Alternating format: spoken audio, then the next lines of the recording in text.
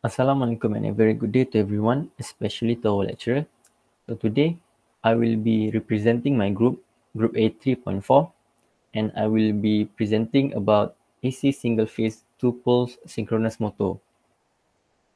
First of all, this is our group members. Myself is Muhammad Iskan Shah, and I will be presenting and editing the video.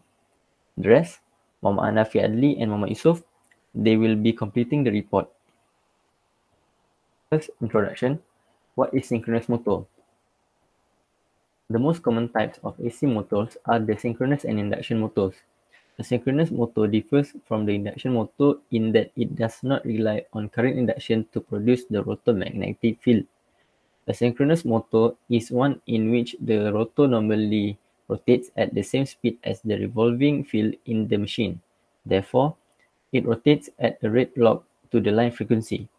The principle of operation of a synchronous motor can be understood by considering the stator windings to be connected to a three-phase alternating current supply.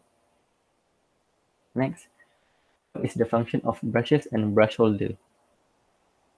First, the function of brushes is to conduct electricity to the individual segments as they rotate from brush to brush.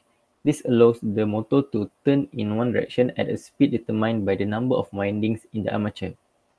Next, the function of brush holder is to act as a structure in which a brush can slide in a direction perpendicular to the moving surface of a motor, generator, or other device. It holds the brush so that the brush can perform properly. Holders provide stable support in the proper position in relation to the contact surface and often provide the means for application of the contact force on the brush.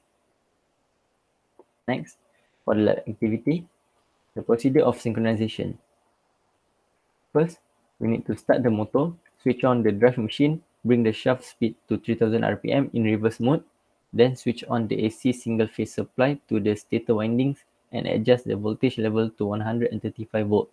Next, switch on the synchronous motor rotor DC supply and adjust the current to 2.5 ampere DC. The motor should pull into synchronism and run steadily at its synchronous speed. Next, the drive machine can now be switched off, but as shaft remains coupled to the synchronous motor, it will now be driven by it. Last, take the reading for this no-load test and record it. Next, connection of the experiment. So this is the connection of the experiment. I will introduce each of the equipment that been used.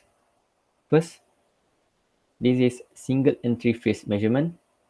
Next, variable AC-DC supply. This is rectifier voltmeter and ammeter, DC voltmeter and ammeter, universal power supply, DC motor, base unit of machine, rotor or coil, and last one, stator contains brush, commutator, and slip ring. So for the connection of the wire, red wire is used for incoming supply, and black wire is used for outgoing supply. So that's all from me. Thank you.